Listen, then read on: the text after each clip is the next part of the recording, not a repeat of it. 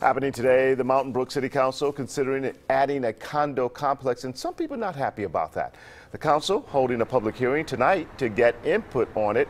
CBS 42 News reporter Connie Gasquet joining us live to explain what they'll have to consider. Connie. Art, it's been a busy weekend for these city council members. They didn't get the details about this new proposal until Thursday, so they've had to spend the last few days going through a lot of these details, kind of learning a little bit more about it. And they're going to learn some more about it tonight when they have a public hearing and they get input from the public. What they're going to hear in all likelihood is a lot of concerns about traffic. Some of those concerns were expressed during a protest this past Friday. These city council members understand what the concerns are, but they also know there's a lot of things that they have to consider in a situation like this. A lot of the factors we typically consider are compatibility with the neighborhood, whether it fits within the master plan that we have for particularly the village areas like Overton Village.